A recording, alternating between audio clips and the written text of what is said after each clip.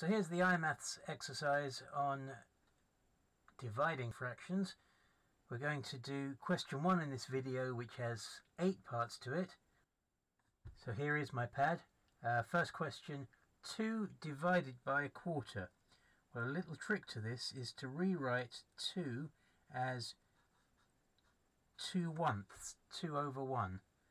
So that's the same as 2 over 1 divided by a quarter. And then the trick when you're dividing by fractions is to change it to a multiplication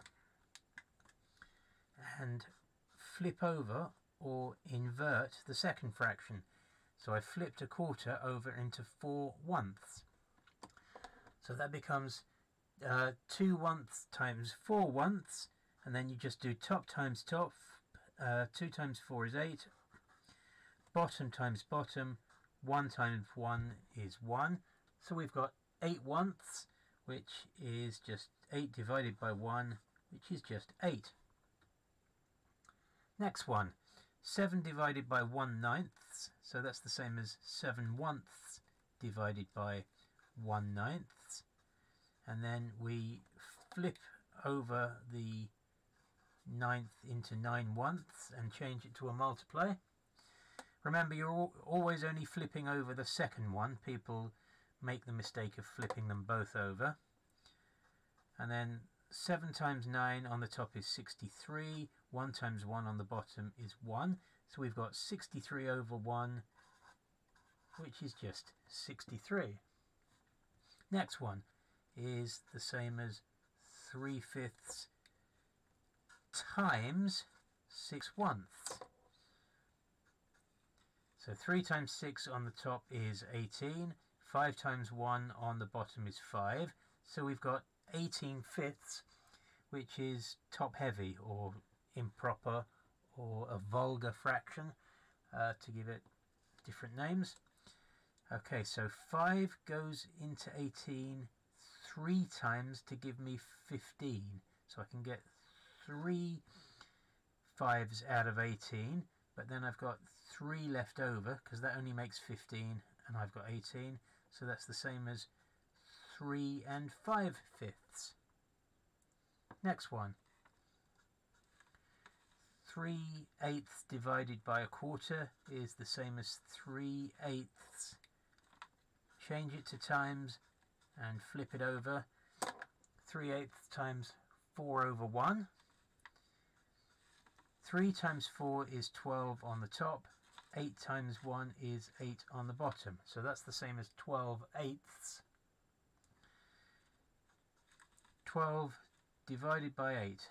So I can get 1/8 out of 12 with 4 left over. So that's the same as 1 4/8.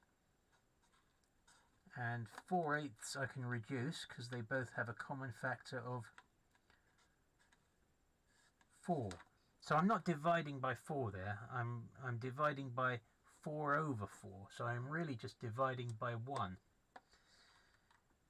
to convert 4/8 into a half. I'm not making 4/8 smaller or bigger by changing it into a half. I'm just writing it in a different way.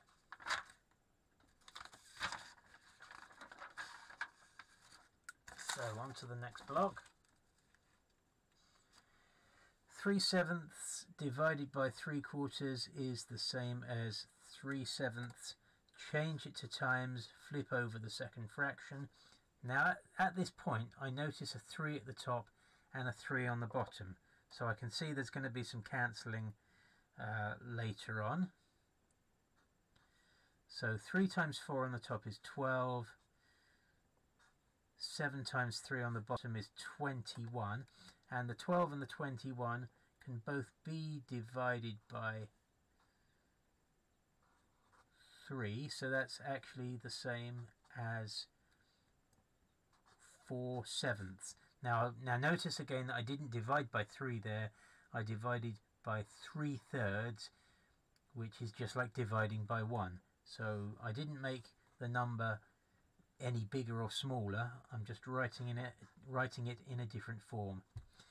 So you might have noticed that earlier on anyway, that the 3 on the top and the 3 on the bottom cancel to give you the 4/7 back there. So you could have done it that way earlier on, but I like to do them all the same way, so I'm kind of consistent in my method, and I have a way of doing it that works for all problems.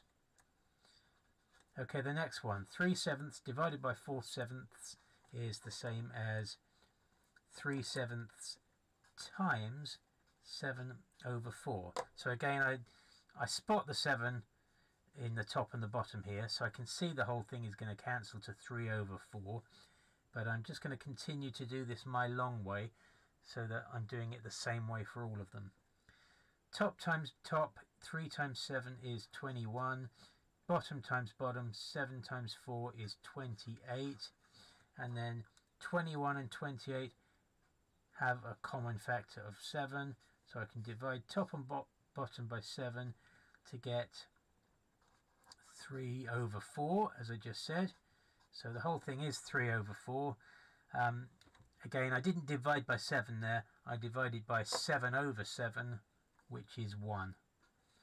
Okay, next one. 6/7 divided by 3/8 is the same as 6/7 times, flip it over, 8/3. So that's the same as 6 times 8 on the top is 48. 7 times 3 on the bottom is 21. So it's 48/21. And I ask myself the question, how many 21s can I get out of 48? Well, the answer is 2 21s would give me 42, but then with 48 there I've got 6 left over, so it's 2 and 6 over 21. I notice here that the numerator and the denominator both have a common factor of 3, so I divide top and bottom by 3,